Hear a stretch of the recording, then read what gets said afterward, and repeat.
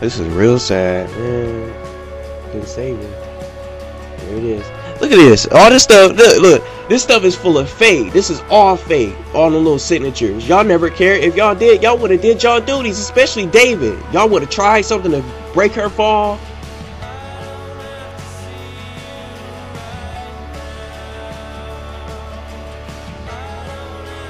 Look at this.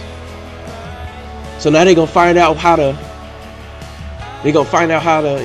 What's going on. This is real crazy, man.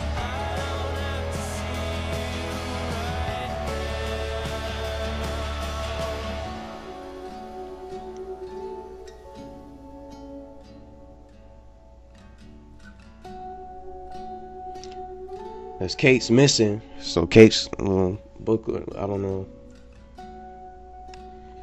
This is real stupid.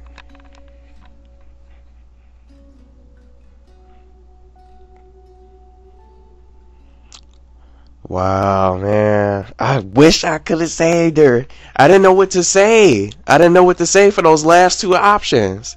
I should have said suicide is a sin. That's it. That's it for the episode. Wow, I want to take a look at my results. See what everybody else did. I don't really care about these credits. I'm about to skip this. Wow, this episode was really good. It was so much better than the first one. It gets better and better. So here we go.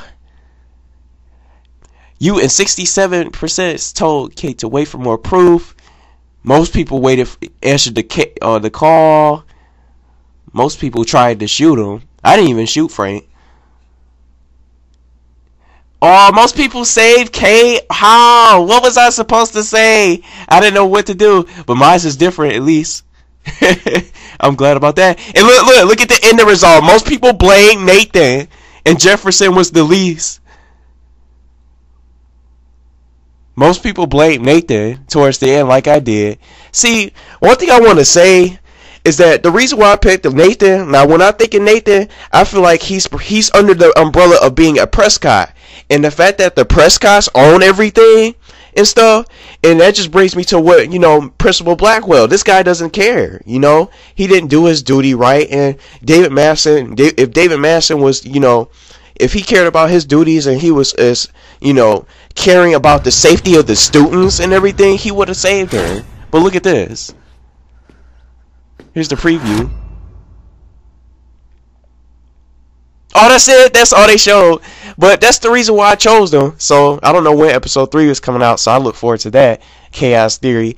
But that's the reason why I chose him. I think Nathan Prescott is suspicious. I think he did something behind the scenes, and I think just the fact that he's under the umbrella of being a Prescott, he could have just used that to, an advantage to take over Kate. But that's basically it for this episode.